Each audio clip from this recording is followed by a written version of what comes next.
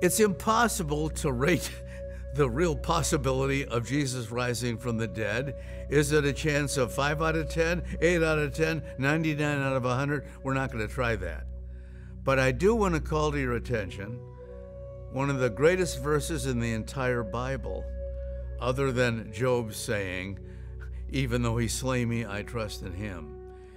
It's where St. Paul writes, if as Christians we have only hope, we are of all people most miserable. Do you realize the faith breathing through that verse?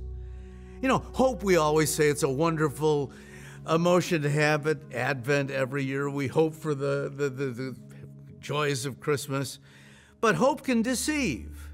And Paul is saying, if it's only a chance, 1 out of 5 or 1 out of 2 that the resurrection happened, then we're miserable people. Then our faith is in vain. Paul is so sure of the resurrection that he says it's more than hope.